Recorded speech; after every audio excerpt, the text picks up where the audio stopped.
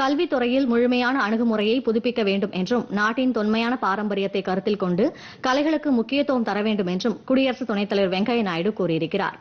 6 நாள் பயணமாக சென்னை வந்துள்ள அவர் ஆளுநர் மாளிகையில் ஆந்திர மாநிலம் கைரா பல்கலைக்கழகத்தில் கட்டப்பட்டுள்ள மொச்சூரி சத்யநாராயண மையத்தை காணொலி மூலம் நேற்று தொடங்கி வைத்து உரையாற்றினார்.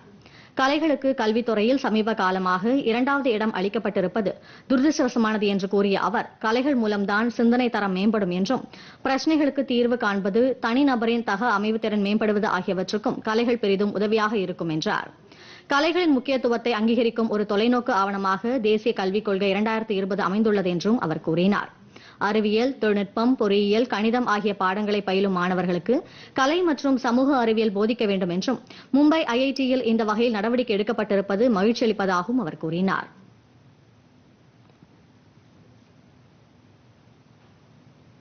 So such a holistic approach to education must be revived again with an emphasis on liberal arts.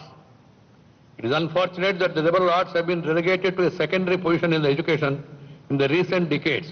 Liberal arts nurture qualities of critical thinking, problem solving and adaptability in an individual. These attributes are in high demand in the 21st century economy, where no sector of the economy works in silo. We must therefore rediscover our parampara, our tradition in liberal arts in order to shape well-rounded individuals. தாய்மொழியில் கல்வி கற்பதன் மூலம் உயர்ந்த நிலையை நிச்சயம் அடைய முடியும் என்று அவர் கூறினார். தாய்மொழியில் கல்வி கற்பதன் மூலம் பாடங்களை எளிதாக புரிந்து கொள்ள முடியும் என்றும் தாய்மொழியில் கல்வி கற்பதால் நிச்சயம் உயர்ந்த நிலையை அடைய முடியும் என்றும் குடியரசு துணைத் தலைவர் தெரிவித்தார்.